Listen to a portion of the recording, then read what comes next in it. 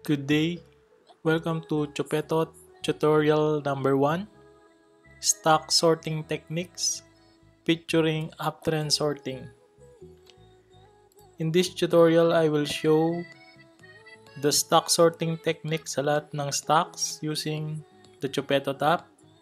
Especially in this tutorial, I will show you yung special technique on how to sort by uptrending stocks. So let me open the Tsupetot app. As you can see here, all of the stocks are displayed already. And there are columns here that display some information about the stocks. You can browse right and left, just scroll. So in the first column is the last 3C column. This means last 3 candle. So the rightmost is the latest candle, which is today, and the middle one is the candle 1 day ago, and the leftmost one is the candle 2 days ago. Next is the 3 months column. As you can see here, there are chart profile for each stocks, so you can easily see what is the trend or the profile of each stocks, so you don't need to go one by one, which is very time consuming. So scroll mo lang, mapipili mo na kung sino yung prospect na stocks mo.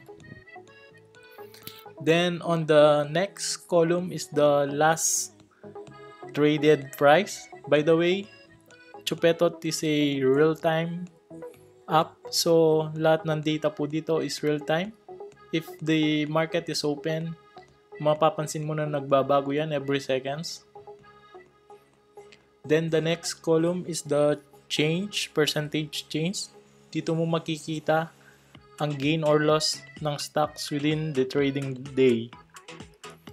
Then the next column is the volume.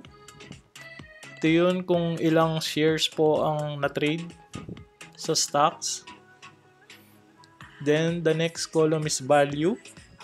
Ito po yung volume multiplied by the trade price.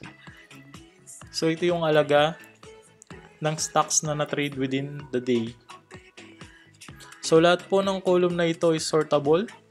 Ang last, change, volume, value, and also the last 3 candle column. So by default, pag open nyo ng app, nakasort yan by the change.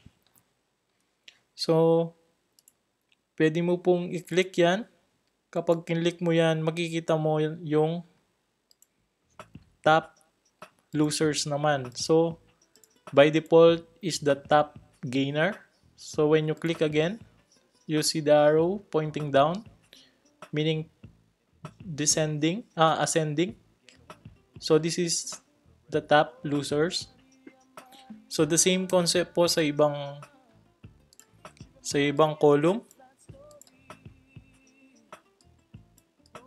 So click mo lang ang volume, makikita mo yung top volume and then the least volume. Click again, no sorting. So kapag walang triangle, that means alphabetical po ang arrangement ng mga stocks. So, click mo naman tong value. This is the most active. So, as you can see, yun yung pinakamadaming traded price or traded value is BDO. Click again, list traded, which is 1,200 pesos lang.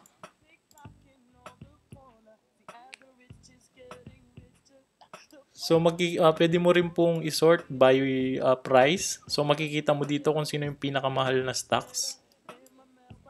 So, is 1,686 pesos. Ang pinakamura naman is Abra Mining, which is 0.0034 pesos.